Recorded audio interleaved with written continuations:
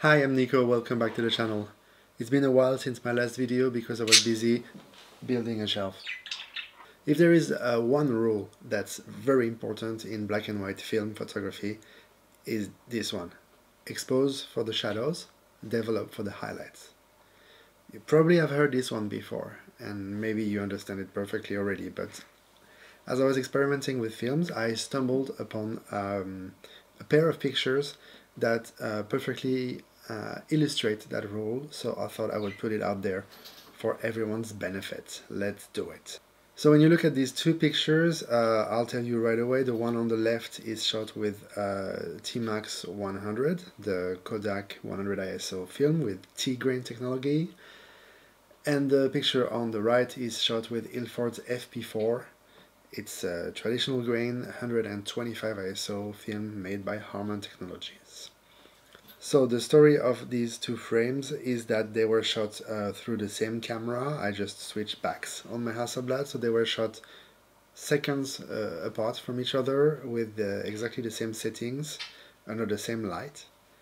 So they received the same amount of light at exposure. Then I took both films, I put them in the same tank, and I developed them together. So that means that they received exactly the same development too. So here are two different films receiving the same amount of light and then the same amount of development. Why do they turn out so different? So the first part of our statement is expose for shadows, so let's have a look at those.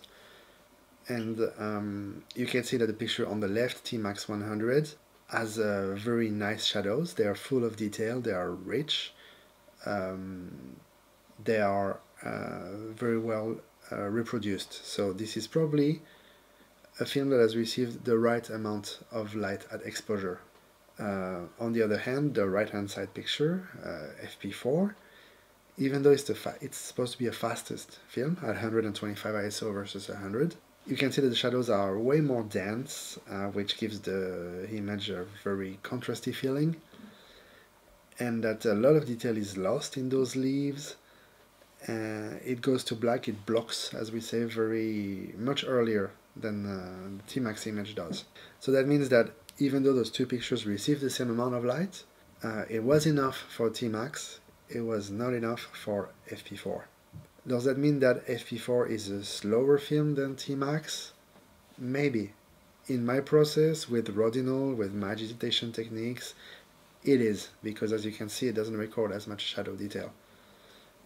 It could be that in other developers or in the hands of other operators, it's actually a faster film. I don't know about that. Next up is the development. Because the question you might be asking yourself now is, could we have developed longer to get more shadow detail out of FP4? And the answer is no. You expose for highlights, for shadows. You develop for highlights. And you can see here the highlights, they are a bit blown on the picture on the right. If you look at the left hand side of the frame where the wall meets the window, there's not so much detail on the white wall. You can't really make out what's there. I think the detail is lost there. If you compare to the picture on the left, it's much more milky, it's smooth, it still has detail on that wall. So that means that the amount of development that we gave those two films was adequate for T-Max because it did not overdevelop the highlights, but it was already too much for FP4, and that's why detail is lost in those highlights. So that shows you that the only way to get better shadows from that FP4 negative would have been to expose more to begin with. As it is, we already developed it for too long. It has blown the highlights on the left hand side of the frame, but it hasn't done anything to fix those shadows. So I think this is why these two pictures are a great illustration of the idea that you expose for your shadows, you feed your film with enough light at capture, and then you develop for the highlights, which means you develop like as short as you can, so that the highlights don't have a lot of time to be in the revelator and blow. Now, I'm not saying that the picture on the left is right and the picture on the right is wrong. Left is right, right is wrong. It may be that you prefer the contrast in the picture on the right The advice that people generally give is to adjust your process for the least contrasting negative, because you can always add contrast. You can obviously not remove contrast because you can't make up detail in the dark areas of the FP4 picture or in the bright areas if the detail was not captured or if it was destroyed by the development process. So you can always add contrast to the picture on the left, but you cannot remove contrast from the one on the right, which is why most people will tell you as a general piece of advice to aim for a negative that looks like the one on the left.